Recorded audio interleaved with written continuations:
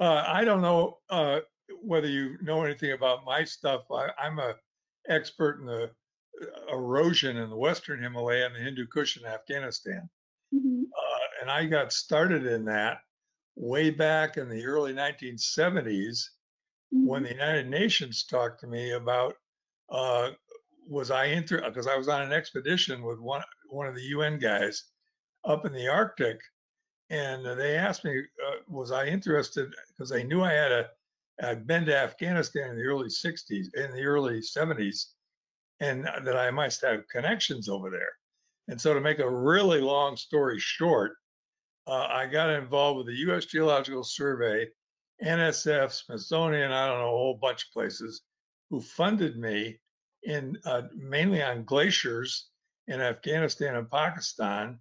And then when things got a little bit sticky politically, I had enough connections with the U.S. Embassy to get into all kinds of places, which surprised people across borders. And I ultimately ended up giving a lot of talks in Kathmandu.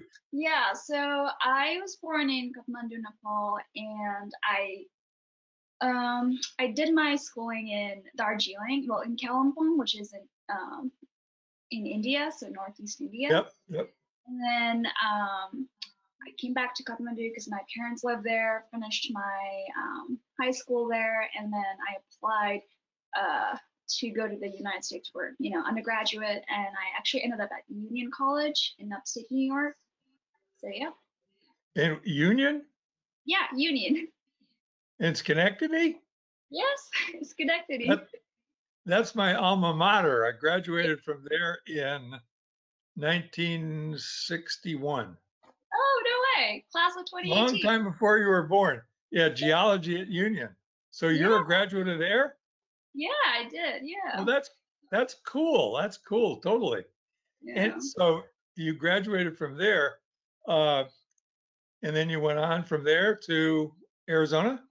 Yeah, so after I graduated from Union, I knew that I kind of wanted to do research and specifically, research that dealt with tectonics in the Nepalese Himalaya.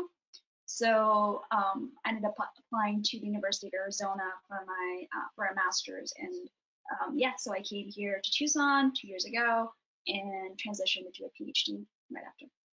Outstanding. Well, there are connections. I mean, I've been in Kathmandu gazillions of times. Mhm. Mostly, you know, Isamad, Yeah, the so, yeah. yeah, my dad Well, works. they've had me there numerous times, so I know your turf. I've not been over where you're doing your study. Is that the Arun Valley? No, so I'm currently for the ZEISS project. I'm currently working in Western Nepalese Himalaya, so that's all the Yep. way to the west. But I'm also hoping to do some more research along strike in Eastern Nepal as well. Doing field work where you're doing it is fantastic. I know a Mhm. little bit about the thrust stuff in your area and a little bit about the intrusive history. Not a lot by no means, but you've got a really interesting project.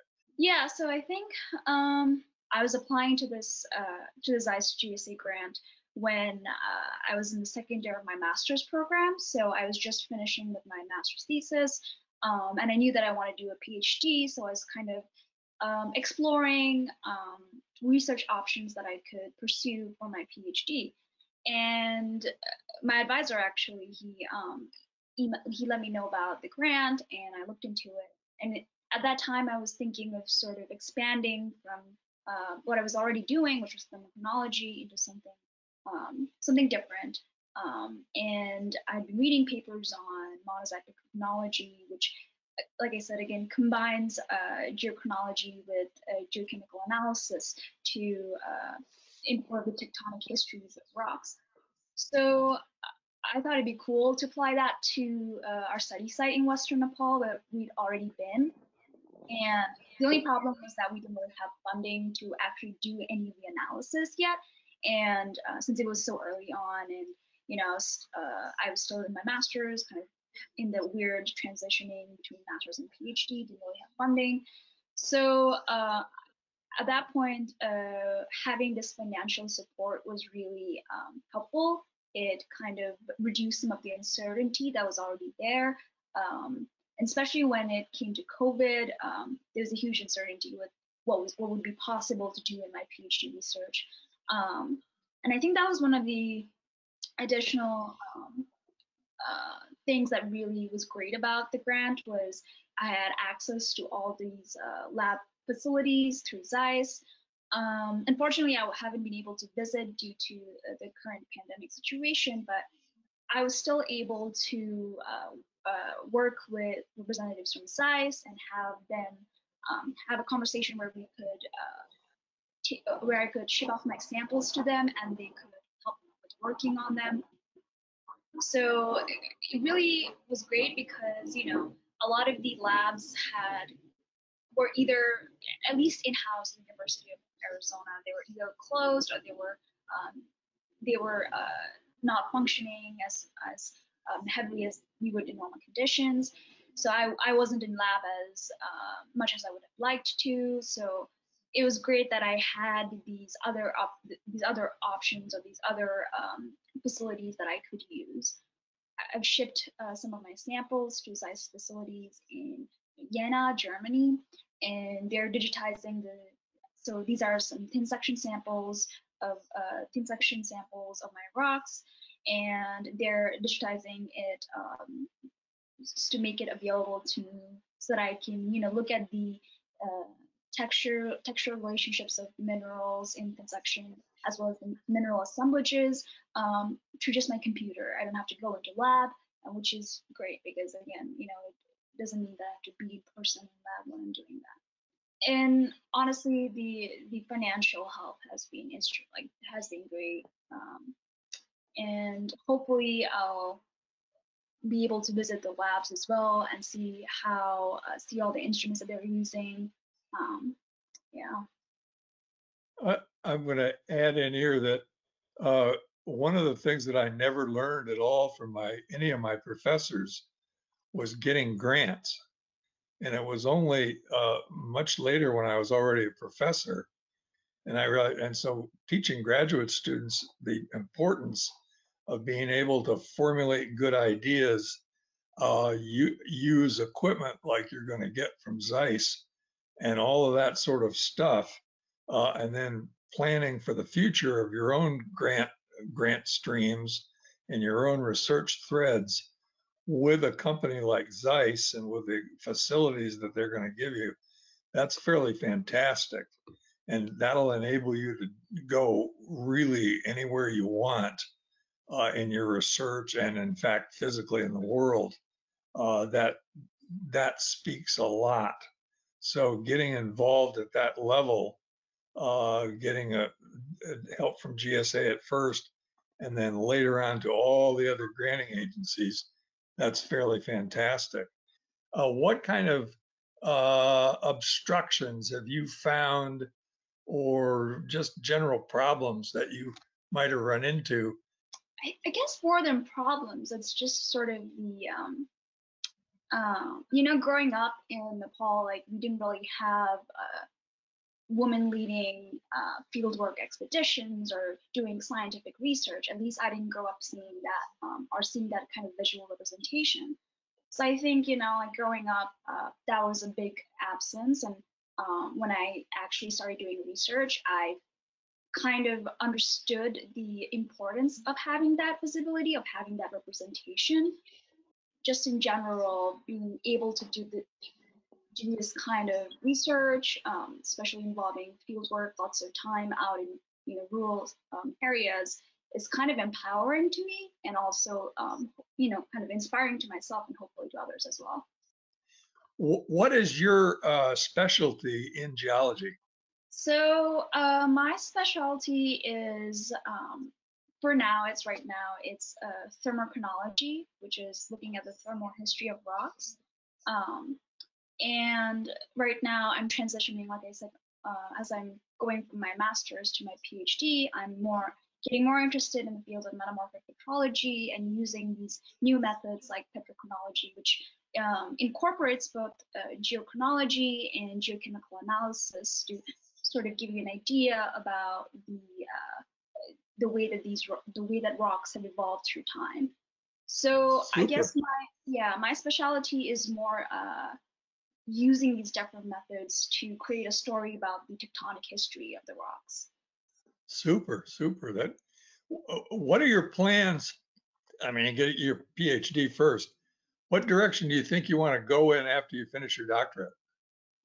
I'm leaning more towards an academic career, but obviously I'm still in my first year of my PhD, so I feel like, Yeah, uh, but it, you I actually didn't have any plans. I was just willy-nilly going along getting educated. And I know. sort of woke up with a PhD one day and I said, what do I do now? And one of the profs said, well, you could go for work for an oil company or you could go in academia. And I thought, well, academia sounds kind of fun because that's what I've been doing. Whichever, wherever I go, I feel like being involved with education in Nepal and having these outreach activities in Nepal will always be a big part of what I do. So I think that's always going to be there. But whether I'm going to be primarily teaching there or here is we'll see in the future.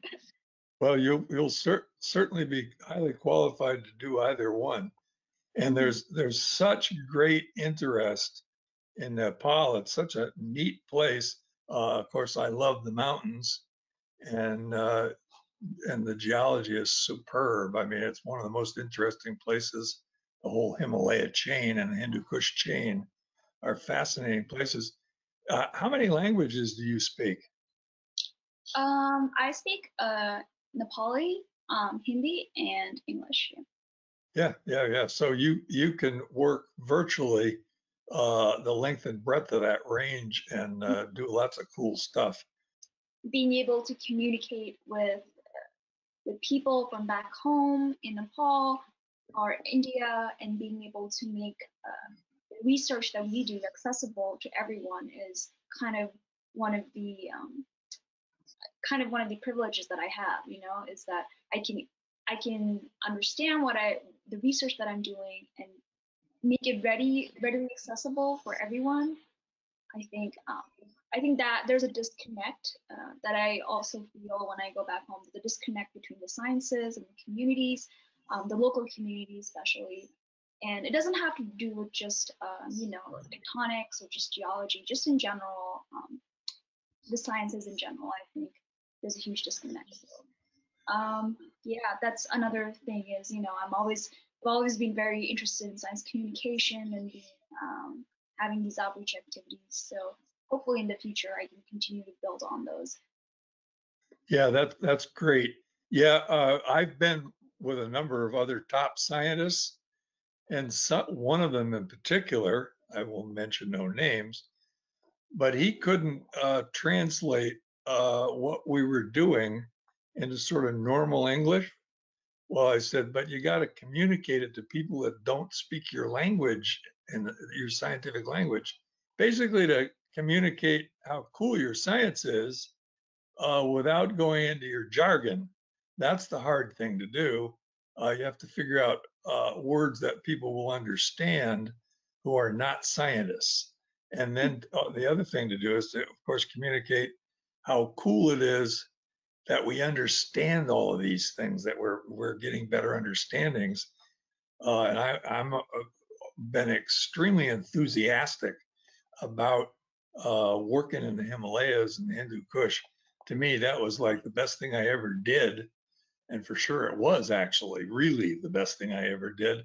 But it's just neat to be able to communicate that to people. Mm-hmm. Your parents or your family or just local people to communicate how neat that is. That's good if you're thinking that way already at this stage, that's excellent Mm-hmm. because I didn't think that way at all when I was young. I didn't know enough to even think about that. So yeah, good for you. Yeah, I think Any, it's like any, especially apparent when you're doing field work and so when I was in Nepal for my last field season, we were doing a transit and along the river, and we had like local children because it's usually afternoons. They have their free times. They're running around. They see you. They come. They're curious. They want to know because like children, they're so curious. They want to know everything. So they would come up to us and they would ask us what we were doing, and the fact that I could talk to them in Nepali, like, and sort of explain what I was doing, looking at the looking at the orientation of the rocks or little things like that was very satisfying. It was very satisfying in the sense that when I was growing up, I always had these questions about the mountains, like how they form, and so having someone like that, like, to kind of explain things to me would have been really cool. So yeah, I think about that, and I think about how that will hopefully encourage them and maybe in a way inspire them to continue on learning. So good luck to you. Thank you.